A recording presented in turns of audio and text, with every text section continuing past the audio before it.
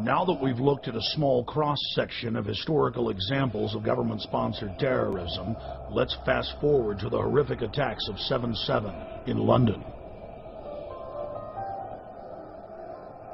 Prime Minister Tony Blair, leader of the Labour Party, was facing an uphill battle in parliamentary elections. National polls showed that his pro-war party was sure to lose. And then right on time, the bombings of 7/7 and 7/21 occurred. Within days of the London bombings, evidence began to emerge indicating Western intelligence agency involvement. I traveled to London from Austin, Texas, to personally investigate.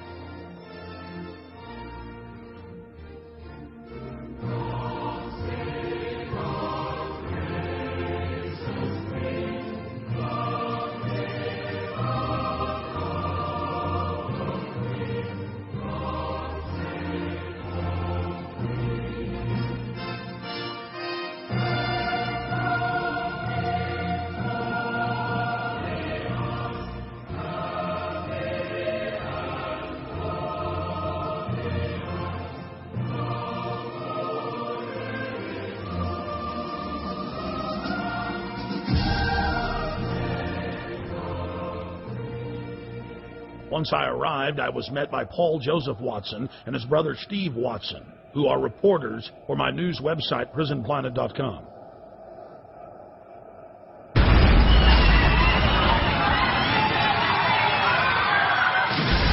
To understand the London bombings and who perpetrated them, you first need to look at 3/11/2004, the bombings in Madrid, Spain.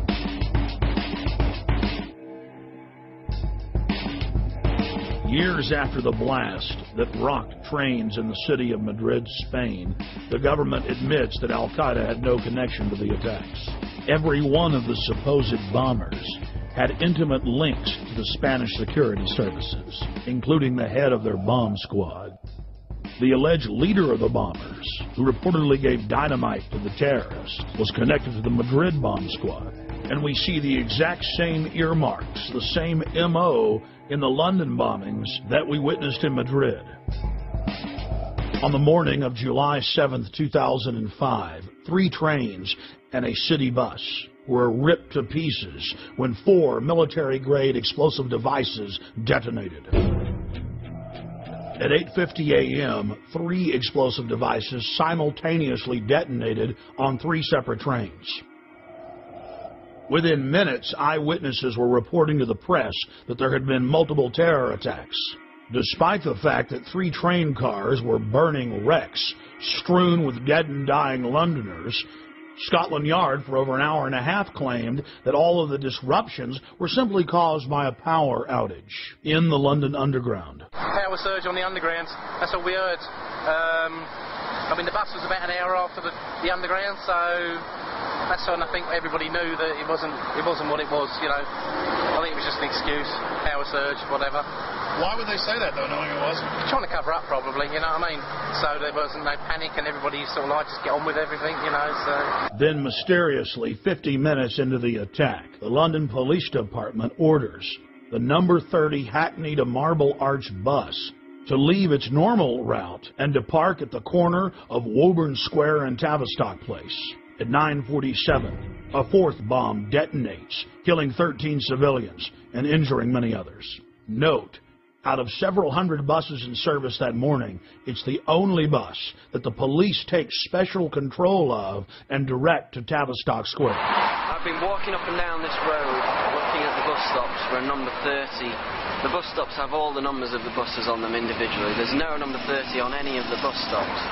That's because the number 30 bus was specifically rerouted here on that day. To simplify it, there's no bus stop here. There's no number 30 bus stop here, no. Well, that was in the news, that it was specifically diverted here. They admitted that the number 30 bus was the only bus that was directed to a different area of the city. For what reason? Nobody knows, but they admit that. So it's very strange that for no reason it would come down this road when it was bombed. Remember, while all this is happening, the police are on radio and TV telling everyone that it's just a power failure, an outage. Meanwhile, commuters on the bus were listening to other radio reports where eyewitnesses were reporting explosions. The supposed bomber on the bus with the rucksack became panicked and began looking in his rucksack in what witnesses said was a confused and frightened manner. Weeks later, police detectives investigating the case said that all 4 of the bombers on the 3 trains and the bus didn't fit the MO, the modus operandi of bombers. They bought 2-way tickets. They'd played games of cricket the night before. They had good jobs and happy families. One of the alleged bombers was caught by surveillance camera arguing with the ticket clerk about the price of his pass. After Scotland Yard detectives had a chance to talk to some of the eyewitnesses from the bus and the trains, they stated clearly on the record that they believed that the bombers did not know that they had explosives in their backpacks.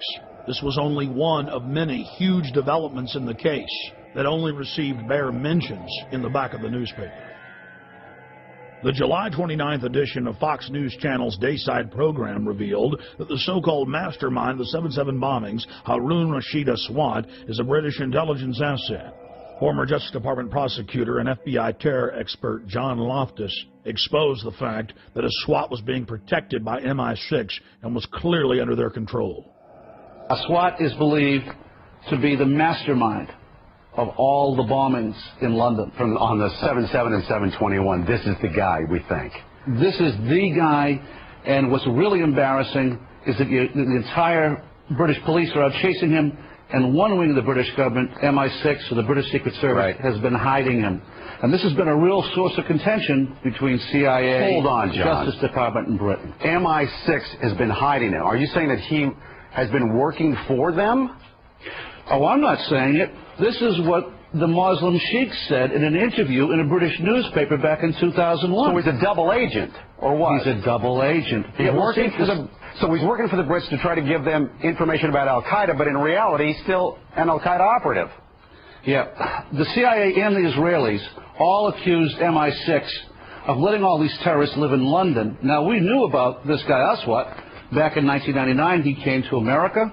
The Justice Department wanted to indict him in Seattle because him and his buddy were trying to set up a terrorist training school in Oregon. The headquarters of the U.S. Justice Department ordered the Seattle prosecutors not to touch Aswad. Hello. Now, hold on. Why? And that's, well, apparently Aswad was working for British intelligence.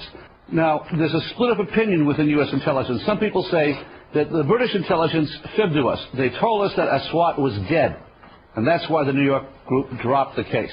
That's not what most of the Justice Department thinks. They think that it was just, again, covering up for this very publicly affiliated guy with Al-Mujarroud. He was a British intelligence plant. Our CIA says, okay, let's arrest him, but the Brits say no again?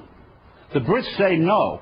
Now, at this point, 2 weeks ago, the Brits know that the CIA wants to get a hold of Harun. So what happens? He takes off again. Goes right to London. He isn't arrested when he lands. He isn't arrested when he leaves. Even though he's on a watch list. He's on a watch list. The only reason he could get away with that was if he was working for British intelligence. He was a wanted man. And then takes off the day before the bombings, as I understand it? Yeah, and goes to Pakistan. The Pakistanis arrest him. They jail him.